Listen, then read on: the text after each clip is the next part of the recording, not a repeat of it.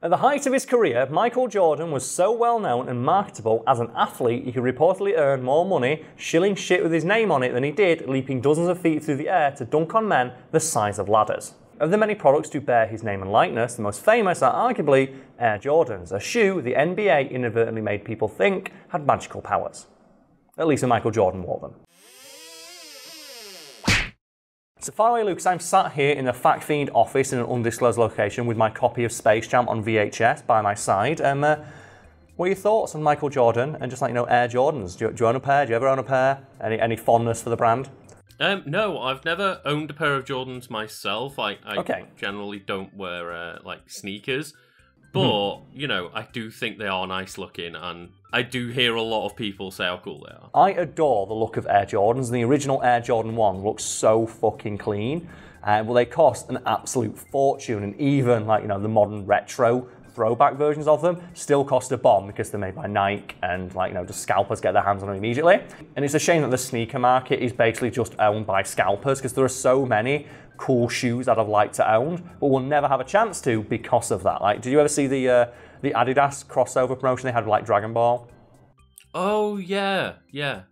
And they had the Goku shoes that were orange and blue, and then the Frieza ones, which are purple and white. It's oh, these look great. How much are they? Oh, 100 quid. That's pretty expensive, but it's a limited. Oh, they're sold out. Yeah, there's some crazy sneakerhead underworld that I only vaguely know about, and I'm just God, it sounds so difficult to get your hand on limited edition sneakers. Yeah, there'll no doubt be people in the comments right now talking about how ridiculously difficult it is to get your hands on a decent pair of sneakers these days. And the story that encapsulates this from the height of the pandemic, where there was an article about a guy who was selling hundreds of thousands of dollars worth of sneakers. And it was supposed to be a profile on this, this young, savvy businessman. And it turns out that during the course of the interview they had with him, he just reveals, for some inexplicable reason, oh yeah, my mum works for Nike.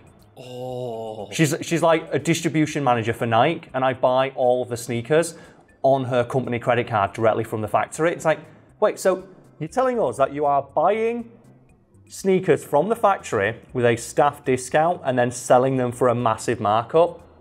And the guy's yeah, it's great, innit? And it's are you a fucking moron? And he just admits to it. She must have been fired so fast. She could not be reached for comment when I read the article.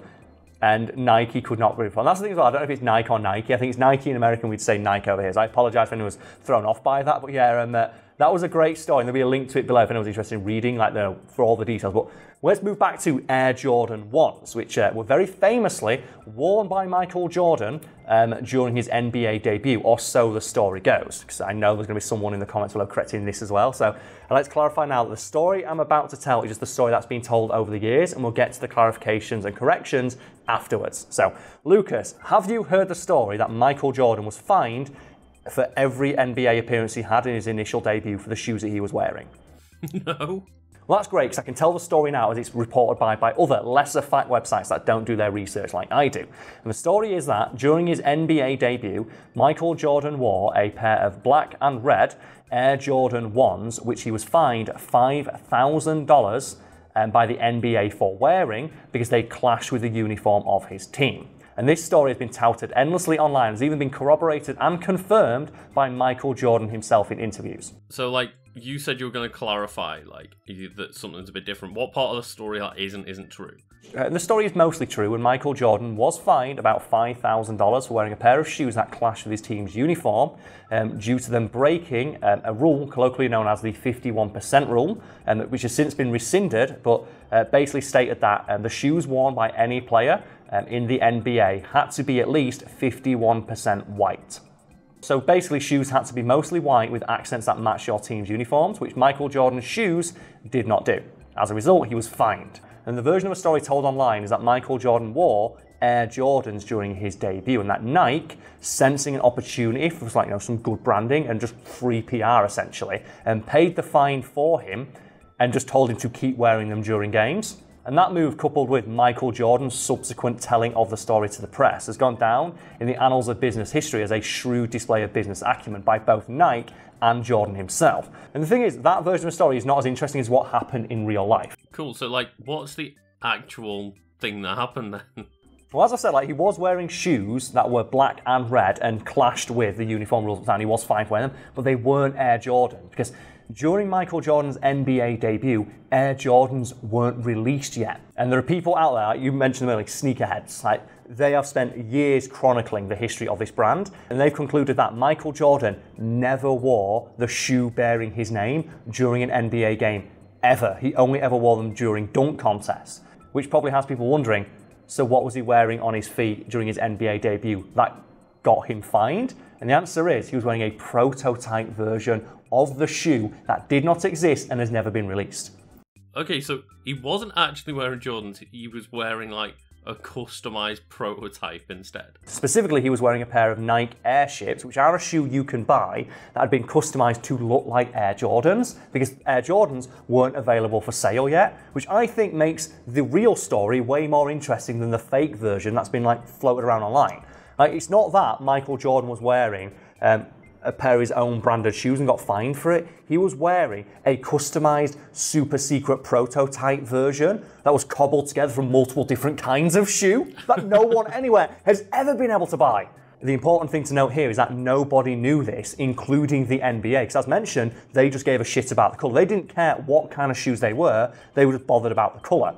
And Nike and Michael Jordan realised this and thought, hang on a sec, we can do something with this. So they pretended that Michael Jordan was wearing Air Jordans and kept giving him the customized Nike Airships with the Jordan logo on them, and just let everyone believe, oh yeah, he's wearing Air Jordans, the shoe that's coming out pretty soon. One of my favorite things about this story is that the NBA went as far as to send Nike a smarmy letter informing them quite helpfully that Michael Jordan wasn't allowed to wear a certain black and red shoe in his next game. Otherwise, he'd be fined. And Nike saw that and went, this is just free publicity. Michael, wear the shoe, we'll pay the fine. And be sure as well to tell everyone that it's an Air Jordan. And Nike very quickly realised the marketing potential of this idea and framed the entire advertising campaign for Air Jordans around the fact the NBA did not want Michael Jordan wearing not the Air Jordan, but one that looked like it, so it didn't really make any difference to the public, because it looked like it, so who gives a fuck? Like, they literally released an ad that's just Michael Jordan stood wearing the shoe where they say, this is Michael Jordan, he's wearing some Air Jordans, the NBA don't want him to wear this shoe, and then just put a big black censorship bar over the shoe. On September 15th, Nike created a revolutionary new basketball shoe. On October 18th, the NBA threw them out of the game. And they have posters of Michael Jordan wearing Air Jordans, like gravity's worst nightmare written on it. So is this what you're talking about with the magic shoe? Yes, because the NBA were understandably very annoyed about Michael Jordan's repeated flouting of their rules and refused to publicly comment upon it.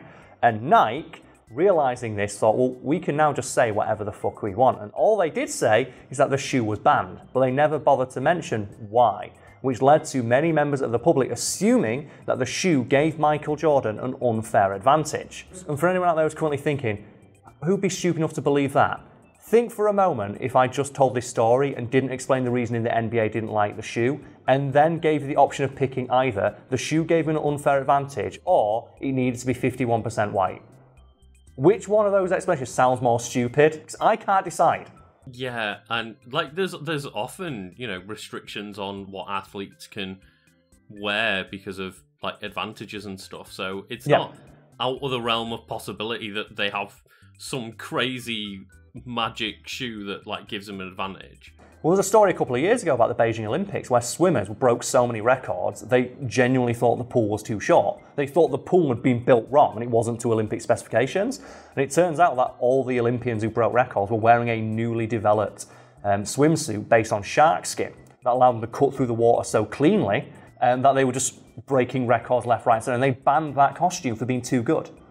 Which, again, sounds almost as ridiculous as Michael Jordan having special shoes. Yeah, and that's the thing that happened in real life. Also, if I told you that story and then just said it got banned because it was the wrong colour, Which one sounds more ridiculous? Nike were well aware that the public would just come to the natural, well, the shoe must give an unfair, right? Why would the NBA give a shit what shoe he wears unless it's giving him an unfair advantage? And Michael Jordan himself was aware of this and just refused to correct anyone when they made that assumption. Because he knew that it would drive sales of his shoe. Because who doesn't want to wear the magic shoe that Michael Jordan wears that they have to fine him for because it's too good? So, like, is the whole storyline in Space Jam, like, basically an allusion to this story? Because they have to go and get, like, his sneakers for him to be able to play? I can imagine, yeah, in the writer's room, that was like, a subtle allusion to that. And he also mentioned like his lucky shorts that he wore underneath his regular shorts for every single game. Just so funny because like all the NBA were doing by fining him was just making him more money. Because like, yeah, he was being fined $5,000 for every game, but Nike were paying it for him, and they were giving him essentially millions of dollars of free advertising that he used to sell millions of these shoes. And it's like now, it's not just a shoe, it's a brand. It's a fucking like icon. And as I mentioned, Michael Jordan's a very savvy businessman, and he quickly realised just the free PR potential of this story. And that's one of the reasons why, even though he knew he wasn't wearing Air Jordans, never bothered to correct anybody when they asked him about it. Yeah, he'd be stupid to, really. And that's one of the reasons why people watching this may have heard this story without that clarification I made, that they weren't Air Jordans, they were a customised pair of Airships. Because that detail of the story is, a footnote, if people can forgive the pun. Actually, no, don't forgive the pun. That's a great pun. Fuck you. But to me, it makes the story way more interesting because it shows Michael Jordan being way more business savvy than just capitalising on the potential controversy of wearing the shoes. It shows he was far more calculating and shrewd in his eventual behaviour, and I fucking love that.